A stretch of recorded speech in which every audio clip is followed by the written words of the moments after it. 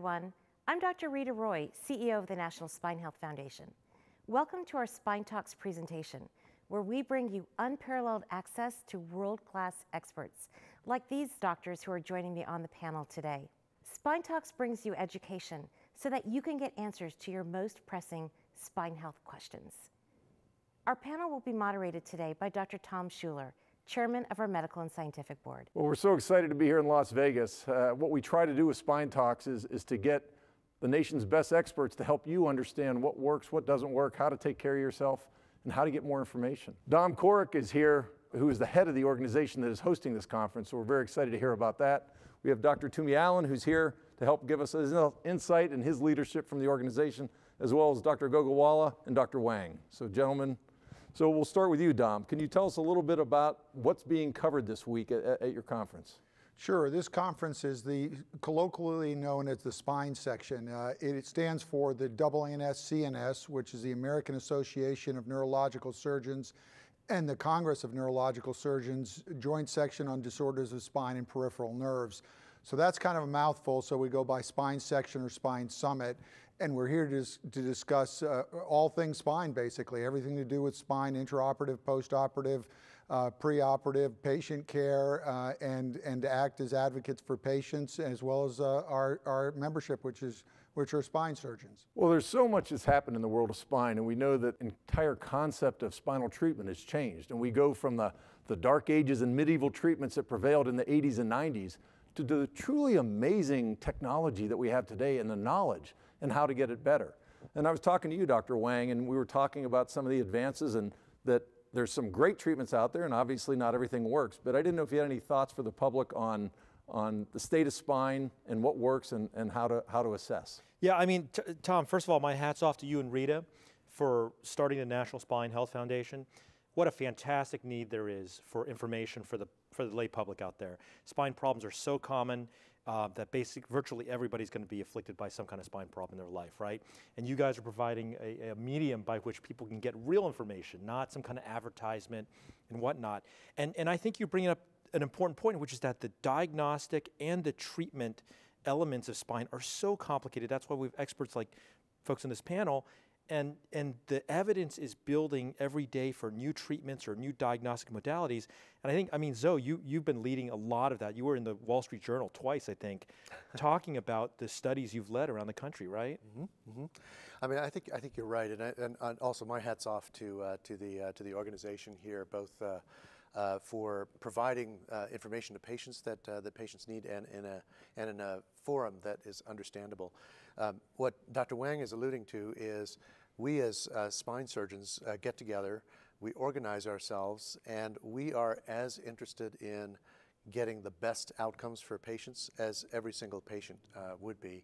And part of our effort is to make certain that we organize ourselves together so that we collect our surgical information in national registries so that we can document which operations are working well in what type of patient, and we can customize solutions for patients. So it's really important.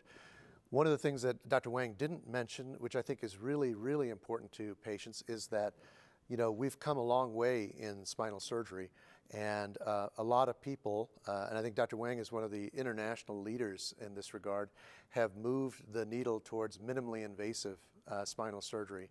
And minimally invasive spine surgery is not for every type of spine problem, but when it is applicable for patients, it's a great solution and has less time in the hospital, lower complication rates, and faster recovery for patients. So I think that's something that's really important for us to focus on. So Lou, let's talk about that. What is minimally invasive? What does that mean?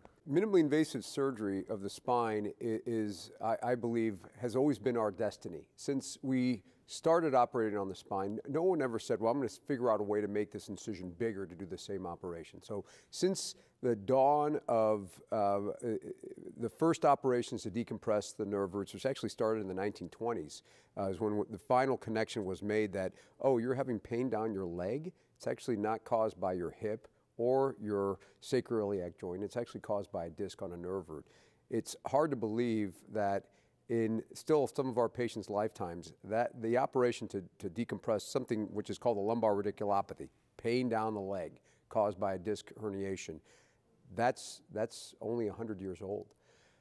When surgeons began seeing the consequences of what they were doing to the spine to get to the other side, to decompress a nerve root, to take the pressure off the nerve and alleviate the pain, they said, there's got to be another way to do this.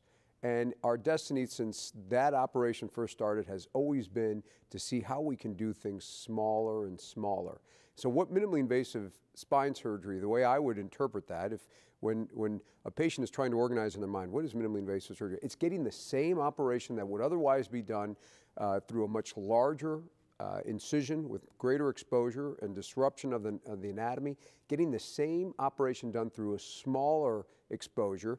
Sometimes, like what Dr. Wang does, is using endoscopes or using minimal access ports and accomplishing the same operation that would otherwise take a much longer time, a longer recovery, and doing the same job through a smaller exposure. So Dom, why do we care about minimally invasive? Why would a patient want that?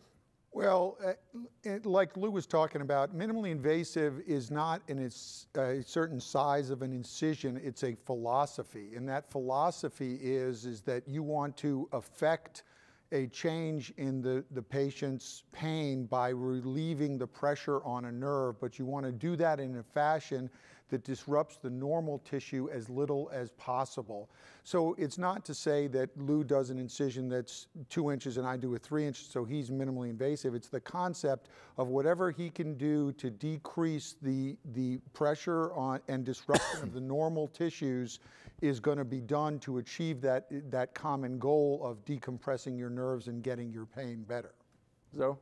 Yeah, I can perhaps put this in real life terms. And I agree with everything that Dr. Coric just said. I remember a few years ago, my wife's father had a very bad spine condition. He could barely walk, and he was in his 80s. And he had seen a spinal surgeon in London who had basically said that because of his weak heart and some of his medical conditions, and mind you, he was in his mid-80s, that he just wasn't a candidate for spinal surgery to fix his problem. And he had a very common condition known as lumbar spinal stenosis, where he had arthritis in his lower back that had constricted the nerves that were going down to his legs, and he just couldn't walk. And so I called Dr. Wang and said, you know, is there something that can be done? And what happened for my wife's father was he went from being inoperable with an open spine surgery to going down to Miami to have a minimally invasive operation through a small scope. And the end result of that was that Dr. Wang's team was able to let him out of the hospital the next day. He used a lot of local anesthetics, so there was very little pain for him. And he was walking on Miami Beach within 3 days of having his operation with absolutely normal heart function. And to me, you know, as I look at that, you know, one as a surgeon, but also as a family member, you know, the opportunity to get an operation done and have, you know, minimal time in the hospital, be up on your feet, walking quickly, is just remarkable. And I think it just says so much about where spine surgery has gone in the last 10 years or so. Mike, you want to comment? I mean, Zoe's being too kind. I think people come to Miami Beach because it's warm in the winter, and right now it's 80 degrees. No, I mean, this panel of experts, Tom, that you've assembled, you know, and Rita as well, she's a physician, right? The amazing thing about coming to these meetings, and all of us have a role in this particular society, is that we get to see the technology, the advancements. And I look around and I see, you know, Dom obviously as a leader of new technology, Lou, who's been very much involved in Washington as an advocate for patients, so people can get access to the treatments they need. Zoe as a leader in science, you know, creating evidence for why we need to do this or that. But to me, I'm kind of a tinker, and I really think that, you know, people are looking for the newer ways of doing things. The newer is not always better, but the new options provide the opportunity to make something very scary, right? Spine surgery is, for whatever reason, considered very scary for people in America. It really doesn't need to be always so scary. And the technologies, whether it be like robotics or some cellular materials that can help bone grow, or the devices that allow us to do minimally invasive surgery, these are all integral. And actually, Dom Coric's group at Carolina Carolina Neurosurgical Associates, right? Carolina Neurosurgery and Spine Associates. Yeah, you guys, I mean, you guys have more, and you, Lou, at the BNI, and Zoher at the Leahy Clinic and here in Miami, for me, one of the things we've been blessed with is to be here at a time when there's a renaissance of technology. And then building the evidence and the advocacy and, and the education for that, for the betterment of our patients. Well, Mike, I think that you touch on this idea of patients being so afraid of back surgery, and yet it's generally accepted that if you need a hip replacement, you get a hip replacement. If you need a knee replacement, you get a knee replacement. But back surgery, I don't know if I don't want to have back surgery. And so I think there's a real opportunity for patients and for the public to understand how far you've come as a field, and your expertise in sharing that and educating people coming out of the dark ages into a renaissance of treatment to get people in their 80s even back on their feet. That's. But Rita, I think this is where you're doing a great service, because the NSHF, I mean, what you can provide is this megaphone so people can start to understand, and I can imagine this being a teaser for a lot of future episodes to talk about why is it that people are so afraid. And you're looking at a panel of folks who are actually very conservative surgeons, everybody here, right? And we're picky and we have really good outcomes, but why is it that people are so scared, right? Well, and if I could tag on to that, Mike, I think you make a great point, because there is a dichotomy, and that dichotomy is that spine surgery is a big deal, and it should be a big deal to the patients. And the other point that I'll pick up on that you laid down was the idea we operate on an incredibly small percentage of the patients that we see. Ruptured disc, everyone says, oh, you got a ruptured disc, you have to have surgery. Probably 60–70% of people with ruptured disc don't ever have any kind of surgery. If you look at the amount of patient encounters we have at our group, we have upwards about 35,000 patient encounters, and we do about 4,000 or 5,000 surgeries, and that's for people who are actually seeing surgeons, have gotten through that crucible. And so the reality is that we're operating on 5, 10, 15% of people who need it. And again, the people who need it like Zoe's family member, Zoe's father-in-law, his nerves are being pinched. Spinal stenosis, it sounds like it's an intimidating term. Your spinal canal is a tube, and in that tube you have spinal fluid and you have nerves. Anything that narrows that tube is called stenosis. It's just a generic name for narrowing. And when that stenosis gets to a critical point, there's just no more room for the nerves. And you can't treat that. We all advocate physical therapy. We all advocate non-surgical management. Everyone should have non-steroidal anti-inflammatories, physical therapy, consideration for certain injections. Surgery should be the last recourse, but when it gets to the point that there's no room for those nerves anymore, there's only one way to make more room, and that's to make more room, and that is surgical. Having said that, what Lou was saying, and what Mike and Zoe are experts in, is doing that in as minimally invasive a way as possible to allow the patient to become as functional as possible.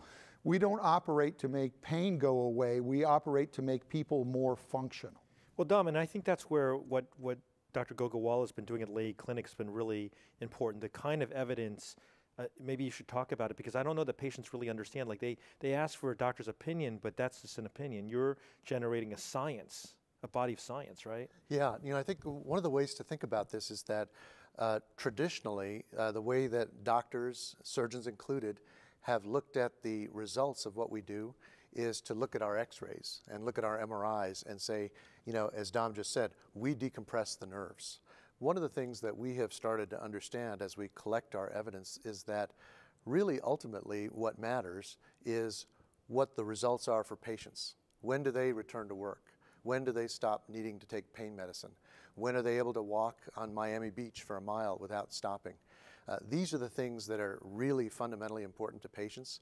And one of the nice things about this Spine Summit that Dom leads here is that it's the largest organization of spine surgeons in the United States that get together, and we discuss how to get patients better, how to measure how patients are getting better, and we do it with a patient-centered approach. And I think that's really an advance, because ultimately we need to understand how these operations impact patients' lives and their families' lives. and to document that and then design our approaches as we transform technology so that we get those results to be better for patients. And I think we're getting much better at that than we ever have been in the past. And part of the reason for that is that we've really considered the outcome of the operation from a patient's perspective. Well, this is exciting. I'd like to say that, you know, I'm a spinal surgeon, I've been doing this for over 30 years, and yet I'm a consumer too, because I've got fusions in my neck, disc replacements in my neck, laminectomies in my low back where we decompress those nerves that are pinched. And I know Dr. Roy has been a benefactor of spine surgery. She had spondylolisthesis, the slippage of the spine, and had to have it stabilized and the nerves decompressed. So as consumers, I think it's important for the public to understand that this is something which is life-improving, life-changing, and that's what we're so excited about. Obviously, we need to pick the right treatment for the right person, and everybody doesn't qualify for everything. So Lou, if you want to talk a little bit about how we would select what treatments to give people or why people may be a candidate for a specific treatment or something. Yeah, I do want to touch on one thing that Dom said, because I think the point that you made, Dom, is very important. People come for us for an evaluation, and then when you tell them, like, look, you're going to be okay, they go, oh my God, I thought I was going to have surgery. I said, no. They seem genuinely surprised, and they're like, well, I thought you were a spine surgeon. I go, I'm a physician who treats people with spinal conditions. At times that involves surgery, and I do that. The other time, I have to explain to you why you're having what you're having.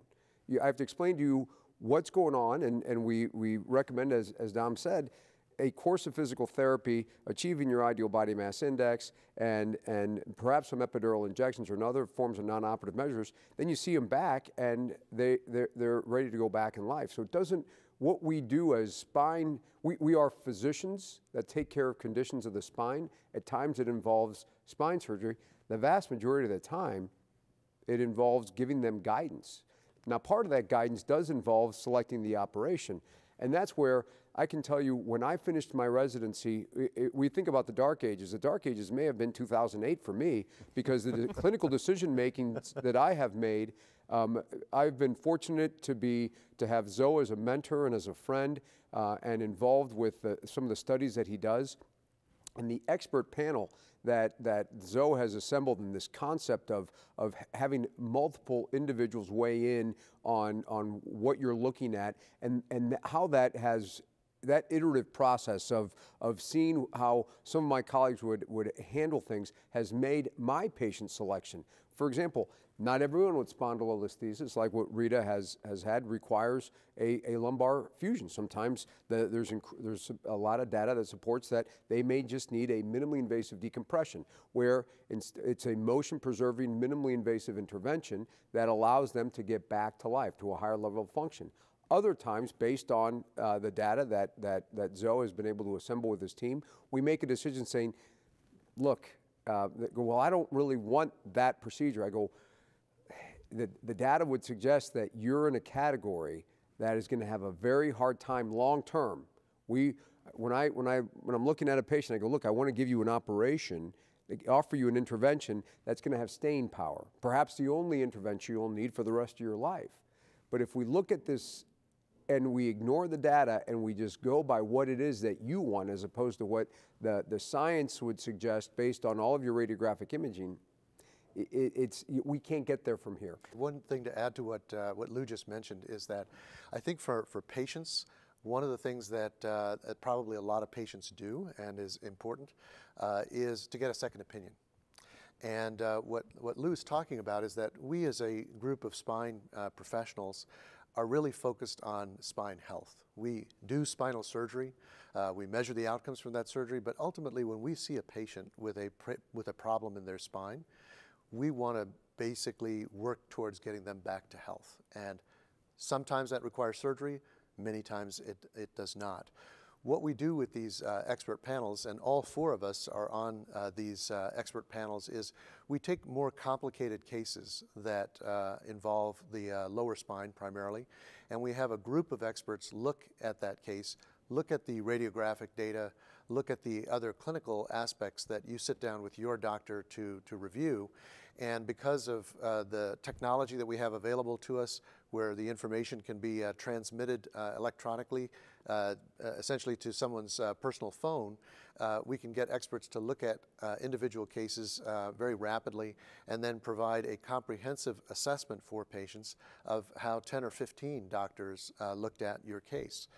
One of the things that we're presenting here at the Spine Summit is that when 80% of doctors agree that your case is best suited for, say, a spinal fusion, or on the other hand, your case might be best suited for a decompression, the outcomes from a patient perspective are better, which suggests that there's real value in getting second opinions or multiple opinions so that multiple people can look at your case. And so just for the audience, this panel is not like random doctors from Right. like little tick towns. These are nothing wrong with them either, but like these are major academic centers of excellence, right? Yes, Fine. yes, and that's been really important to us that, you know, when we assemble groups of experts to look at these cases, as Mike says, these are people who are, you know, nationally or internationally known. And by the way, we should mention that these expert panels include spinal surgeons from many places in the world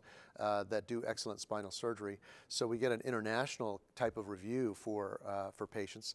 And these doctors have documented excellent outcomes, as well as are doctors that have contributed to, you know, new information in the field in the form of publications. You know, but just to take it back to like the average person in America who's suffering at home, Googling stuff, the thing that I tell my patients, and I don't want to go too much off the rails here, but, you know, first of all, if you are looking for a spine doctor, spine surgeon, and you're looking for the number of stars, that is maybe the worst measure of who you're going for, because I'll tell you, I don't know any spine surgeon I respect that's 5 stars. It's impossible. If you see 5 stars, to me, that's paid for. I'm a solid 3.3, I think. But I think, you know, the public, they think that that's the way to go. They go with whatever the media steers them to. Yeah. And what we're talking about is something very different here. I think it's really true. We live in a world of ratings, right? Everything that we do is rated, you know, whether it's a restaurant that we go to or a hotel that we go to and whatnot. But spinal surgery is not a hotel and it's not a restaurant. And I think we need to rely on the spine section and professional societies to help us determine which doctors are providing the best outcomes, because ultimately that's the rating that you really want to have. Some of the ratings goes down because you read them, or at least my mother goes, "You got another bad review?" So, but the rating goes down because you tell someone you don't need an operation, Yeah. right? And then they'll say, "He didn't believe I have pain." Yeah. And then because a patient in pain is vulnerable, Yeah. and they can be guided down a path that is not the right path. And then sometimes when you tell someone you don't need an operation, this is the course of action we're going to take, you can tell their body language is, oh boy, and then they say, he doesn't believe me. At the end of the day, it is a vulnerable patient population, and it's a huge population because we already talked about how common back pain is. In fact, the second most common reason that people go to the doctor, and typically the first most common reason that people miss work. So it's incredibly common, number one. Number two, it should be reserved for, and we can really dumb this down and say there should be 2 basic reasons you have an operation. One is that your nerve or your spinal cord is endangered, or 2, your quality of life is absolutely intolerable, like your father-in-law was. Mm-hmm. Those are really the only 2 reasons you should be talking about doing spine surgery. And the problem is that people have a lot of pain, and there are a lot of snake oil salesmen out there, and the internet has put those snake oil salesmen in front of everybody. And so that's why I think what you guys are doing is so important with the foundation, because you need to get through all that noise, and you need to get to the bottom line of what my options are. And it's normal to be intimidated by it. Even we've thrown around spondylolisthesis, and you say, well, geez, that's a fancy word. You know, spondylolisthesis, spondy means body, listhesis means slippage. It's a slippage of one body on the other. It's nothing fancy about it. But, you know, the point is that people come in, and like Lou was talking about, and they're sometimes looking for a quick answer. And surgery is not for a quick answer. Surgery is to either make your quality of life that has become intolerable tolerable, Ken, or to protect your nerves or your spinal cord. That's it. Lou also made another important point that gets back to something we started talking about a few minutes ago, which is that, you know, people say, or people hear, okay, I need a hip replacement, and there's not as much fear around that. Whereas in spinal surgery, sometimes there's a lot of concern. One of the problems I think that we have in spinal surgery is that, as Lou mentioned, patients are in really substantial agony when they have a serious spinal problem. And not all spinal problems can be fixed with surgery. However, when you have a desperate patient and a well-intentioned doctor who just wants to help, sometimes an operation gets done that doesn't work. And that operation that doesn't work, I think, has given spinal surgery a bad name in the general public's eyes.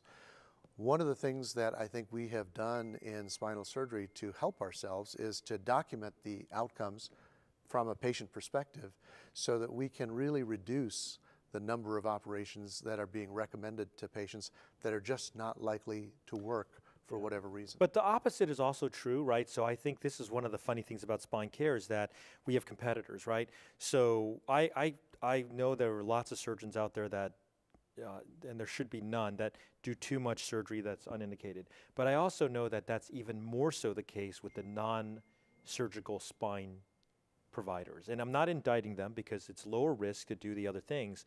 But you know, we should be really hard on ourselves. And there have been some really bad actors in the spine world that have been disciplined, and it's become very public. But it happens in all the other worlds too, whether it be pain management, whether it be physical therapists, whether it be chiropractors, and now you have anesthesiologists trying to do surgery, right? Everywhere you turn, they're doing surgical procedures that they're not supposed to do. Now, you can argue that the areas being blurred between surgery and not, but I just don't want everybody listening to think that, well, you know, spine surgery is just something that is purely reserved, but everything else is totally game. Minimally invasive surgery at some level becomes a catchword. And so people say, I'm going to have it minimally invasive. To what Lou talked about earlier, you want minimally invasive means doing the same operation, accomplishing the same goals of decompressing the nerves and the spinal cord and stabilizing the spine, but doing it in a tissue-sparing way. It's not to say that it's, you know, you get on the internet and it's, oh, minimally invasive this, or you can cure that without surgery. There's a lot of snake oil out there, and there's no question. So Dom, what advice do you give people? Like someone sitting at home, they're listening to us, right? How do you go about as a patient looking for the right level of care? Because they don't. I mean, I assume patients don't know. Like, should I have a shot? Should I have therapy? Should I have surgery? How do you guys counsel folks on what to do? Tom, what do you do? It's important for them to understand what their problem is. When we talk about it, their pathology. Do they have a herniated disc, a degenerative disc? Do they have a facet joint that's arthritic? Is there a nerve that's pinched? There are all these words that we're throwing out here are structures in the spine. And it's how do we reach inside that black box of the spine, identify the problem, and then say, what is the best solution to this? And that solution may be non-operative. It may be, let's work on mobilizing tissues, strengthening muscles, trying an injection of some kind to see if we can treat it, or ultimately we say, this problem will not improve until we fix it. So the disc herniation we talked about, I always equate with a garden hose that's kinked. If your garden hose is kinked, until you unkink it, the water doesn't flow. And what we do at the time of surgery is we unkink the garden hose, give the nerve some relief, and let the nerve function properly. And so it depends on what the pathology is in terms of what we recommend, but it's educating the patient about what their problem is and then what the options are. The good news, and on the flip side of what Mike was saying, is that when there is a surgical target, good news.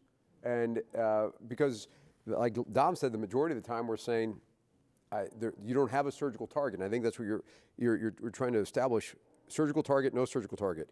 When they have a surgical target, then we have a reliable way to get them to the other side and turn the page on this disruption. It's a huge disruption in their lives, right? They come in, they look like they haven't slept, their marriage is falling apart, perhaps they're drinking too much alcohol, they're taking too much. You start listening to, whoa, your life is, and you have, I go, why are you going through this? You've had all of these procedures done, and you have, it's the proverbial thorn in the lion's foot. One little clump of disc right on that nerve root, and they've been suffering for this since Thanksgiving. And the patient I saw before I came out here, I go, why are you doing this to yourself? Well, I don't want to have spine surgery. One of the things that I think is really practical for patients, and Mike asked Dom this, but what I would suggest for patients is to look for a comprehensive spine type center where you've got multiple doctors that are working together. And I think that often helps because a collaborative approach to spine care allows the doctor who focuses on doing injections to be working very closely with a surgeon who does operations, who's also working very closely with a physiatrist that does physical therapy. And you have all of these people working together for you, as opposed to going to a place where there's just one type of approach, either a physical therapy approach or an injection approach, or just purely a surgical approach. I think for patients, the comprehensive spine approach is probably the most valuable, and it allows doctors to work better together to get a solution for patients. And one of the things that I sometimes hear from patients is that they've been seeing a group of doctors that say only does injections, and they've been getting injections for a nerve problem for, say, 10 years. And they then ultimately have an operation to get that fixed, and they're just amazed that the last 10 years they were just going in and out, getting multiple little Band-Aid type of approaches that weren't ultimately solving the problem. Mm-hmm. Yeah, I mean, I think your point, Zoe, when all you have is a hammer, everything starts looking like a nail. Exactly. And this comprehensive approach really is the way it should. You should work in concert with pain management, with interventionalists, with other folks. But when in isolation, that's when you get into a problem. The other thing I think that's unique about spine pain, nerve pain, and you know it, Tom, and you know it, Rita, as well, people don't understand what you're going through unless they've had it done before. In other words, most everyone's broken a bone or stubbed a toe, and that hurts, but nerve pain is nothing like that kind of pain. Mm-hmm. Nerve pain is nauseating. It allows you to not sleep. It makes you depressed. There are problems that go beyond, you know, true nerve pain is something that really needs to be taken care of. And pain is typically your body's warning sign that something else could be coming. In other words, there are worse things than pain, and that's typically weakness or loss of function in the distribution of the nerve or the spinal cord. These are things that have serious ramifications. A lot of times people say, well, you know, spine, you know, we're not saving lives. But I would argue you are saving lives. Because if you are a person who has suffered with a spinal condition, you do feel like your life has ended.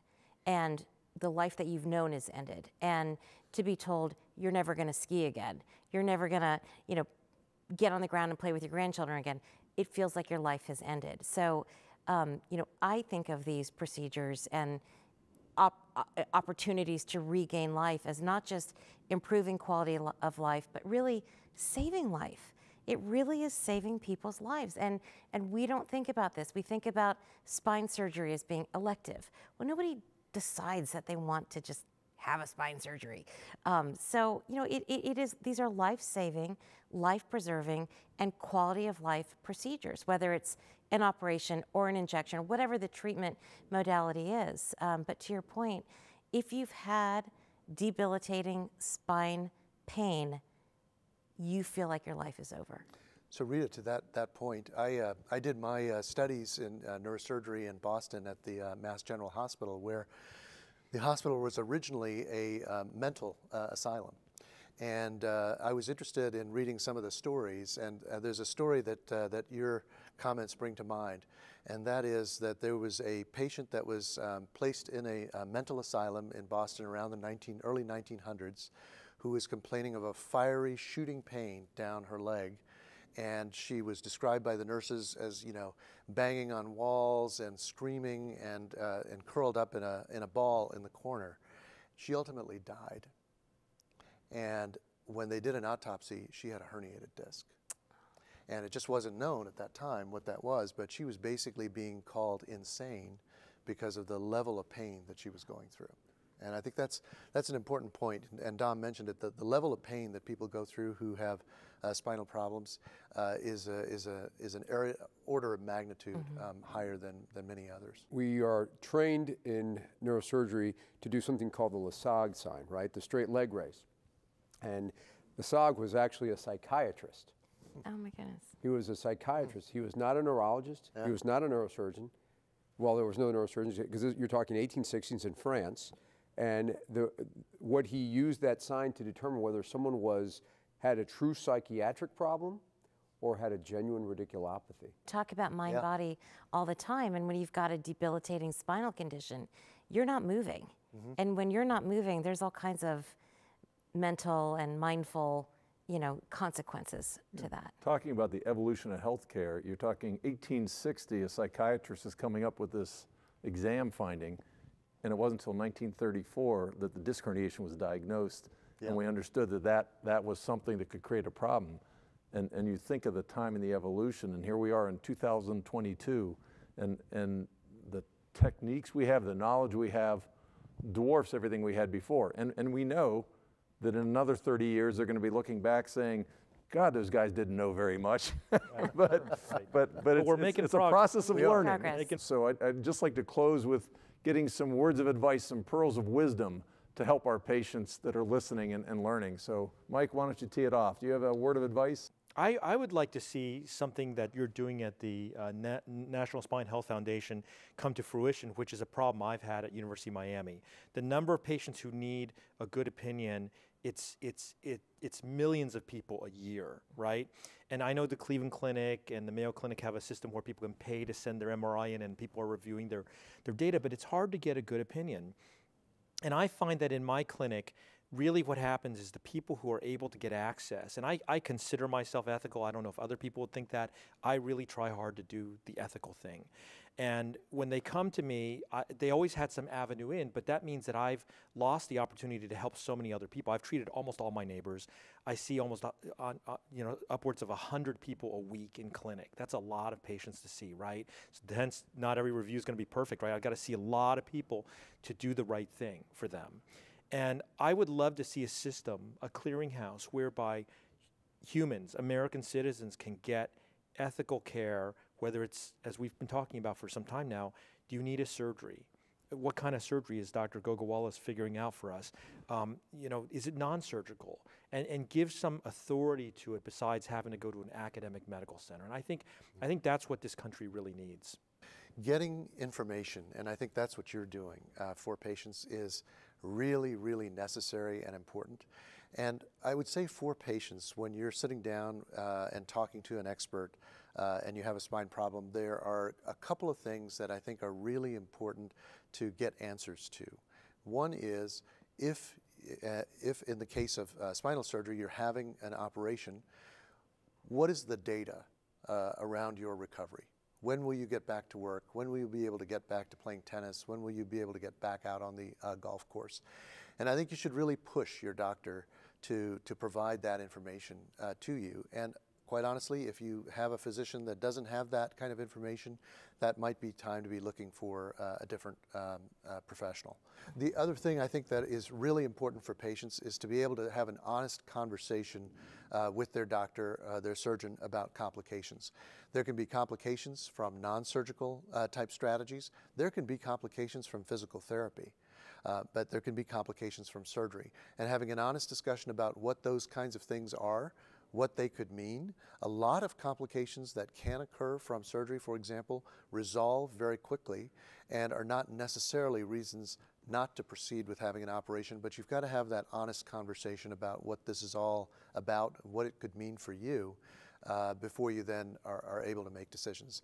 And then one last point I would just add is that, and we try to do this with our expert panels, but getting more than one opinion about your condition, I think, is just beneficial in terms of getting a better understanding of what's going on. If I could say one thing to our audience, why wait until you have a problem? Why we go to the doctor, get our blood drawn every year. If your cholesterol's high, you start taking medications. If you have high blood pressure, take that. But in the meantime, in the third and fourth decade of life, all of our spines begin degenerating. We all begin to lose muscle mass. Personal story for me, at age 40, I threw out my back. Why? I was deconditioned. I was a dad. The 3 cheeses, mac and cheese was waiting there. The kids didn't eat it. I ate that. Then my wife goes, here's your dinner. And then next thing you know, I've put on weight. I've deconditioned. I always envisioned myself as healthy and fit, and I wasn't. And I injured my back right before my 40th birthday, so much so that my wife had to cancel the entire birthday party. All the friends that were flying in, she canceled it because I was bedridden. Wow. This is all a true story. Wow. And I used to poo-poo physical therapy. I used to kind of like, well, I guess you can try physical therapy. The reality is I lost weight, I got my core strong, and I got better. Why wait? Why wait? Because then it's going to be the same story. I picked up a case of water at Costco. Boom. It's going to be that home improvement project because your spine is not used to anything. Your muscles are deconditioned, and next thing you know, you're building a garden in the backyard or you're doing a home improvement project, and then the whole world unravels. It is preventative medicine that we don't communicate. If I could tell anyone out there listening, don't wait for the back problem to start. Preventive medicine. I can lose another 5. We could all lose a little weight. I need to get my core stronger, and we all need to keep ourselves a little bit in better shape. We do that. If you ask me, that's what America needs. Spine surgery is a big deal. Someone is in there manipulating your nerves, your spinal cord. The complications can be atrocious. So when you have a problem like that, what is the first thing that you should do? First thing that I would do is find the smartest person I know to talk about, and that includes guys on this board. But the point is that look at the training of somebody to become an orthopedic or a neurosurgical spine surgeon. For a neurosurgeon to become a spine surgeon, you have to go through 4 years of medical school, you have to go through a residency of 7 years, and then usually a 1 or 2 year fellowship. So compare the credentials of someone like that to somebody who is on the internet saying that, you know, I've got the cure for back surgery. Well, if that guy had the cure for back surgery, he will have won a Nobel Prize. He wouldn't be on the internet looking to sell you his latest, greatest thing. Talk to smart people. Talk to people who are credentialed, people who have done things in the field. And if you've got a bad problem, talk to the smartest person you know. And to Zoe's point, talk to a couple of them. I know for a fact that everyone on this panel and any legitimate practitioner is not afraid for people to get second opinions because they're confident in what you're telling the patient. So go ahead and talk to somebody else. Educate yourself, but don't educate yourself to the point that you're going to try to run your own care. Find a smart person and an experienced person and listen to what they have to say. Spine health is a lifetime commitment, and it only happens if you invest in it. And like Lou said, we have to exercise, we have to do fitness. Exercise is medicine. And at the end of the day, if we don't take care of our responsibility of maintaining appropriate body weight, doing our exercise, working on our flexibility, it's hard for us to walk in to talk to a practitioner and expect them to help. And so we have to understand that we all have our own responsibility, and life's tough. We all have obligations, family, jobs, things that get in the way and affect it. We need to be constantly working at this, and if we fall off the wagon, we got to climb back on the next day and keep at it. It's a lifetime commitment. Motion is good. We want to preserve motion. We want people functioning, and so that's important. And I just am so excited about this panel. You guys have been great. It's been easy. I didn't have to do any of the interviewing. They all interviewed each other, so it made it very easy for me. So blessed to be able to hear directly from the world's leading experts. And we hope that this education gives hope to people who are suffering.